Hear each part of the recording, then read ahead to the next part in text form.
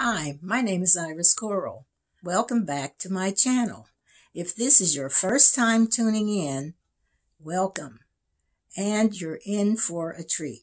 I finally had some time to go through my videos and photos from my trip to the Salamander Resort and Spa, and I want to show you a few of the videos and photos from my trip.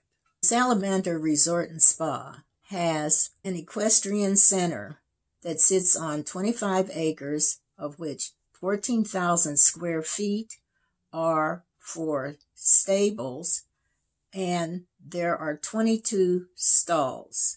A few of the activities are trail rides, private riding lessons, horse grooming, and horse whispering. All of the activities have to be booked in advance, and they can be by the hour. As my sister and I were walking the grounds of the Salamander Resort and Spa, we learned that the equestrian stables were open that particular day. And I always liked horses, especially Palomino horses. So we continued walking and we found our way. And upon entry, and there were a lot of horses that were out galloping around, and they were eating hay and drinking water from the troughs and everything.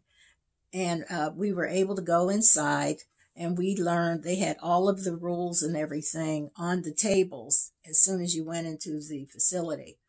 And we had to read the visitor rules first before we could do anything. The first rule was to keep your mask on at all times, no feeding the horses, and you could pet the horses, and you could not go in any other, you could not go in any other areas except in the one area that was open for that particular day. We're in the stables, and we came to visit the Equestrian Center, and it said that the horses with their noses out, that we can pat the horse on the nose. So we walked in, and we did see a few of the horses, because some of the horses had their heads out of their stalls. So as we walked in, the first horse that we saw was a cream-colored horse. It was a very large horse, and that particular horse's name was Otis. And he seemed friendly enough. He let you pet him on the nose and everything. But one thing he started doing was turning his nose towards my purse. And I couldn't figure out. I started moving away and everything. But then I remembered I had a Larabar in my purse. So I guess he had smelled it.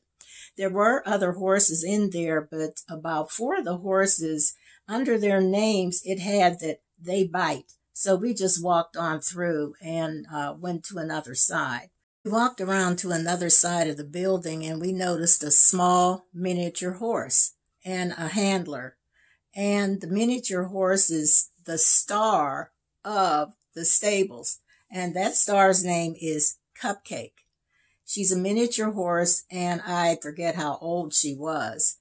And the handler was connecting that particular miniature horse to a carriage because she was getting ready to go into the town of Middleburg to advertise. She says she does that at least 2 to 3 times a week. And her little dog, which she says is some kind of pugapoo or something, his name was Gizmo, and and the lady told us that it was Cupcake's best friend forever. She does a lot of advertising for the Salamander Resort. The handler, she did talk to us and responded and everything. But being such a big star, usually Cupcake, you can only set up an appointment with Cupcake, and there is definitely a fee for Cupcake's services and for her to show up. And did we pet Cupcake? No. No way. Cupcake has a fee attached to Cupcake. But anyways, it was good to see it. I think kids would love to see Cupcake, and some adults too. Did we have a good time there at the stables? Well, I thought it was very interesting experience to really see horses up close and personal, that you can actually touch them, because sometimes policemen may or may not let you touch or pet the horse. So it was a good experience. Kids would just have such a ball, especially with that cupcake. Please like, subscribe, share, and press the notification bell. Until next time.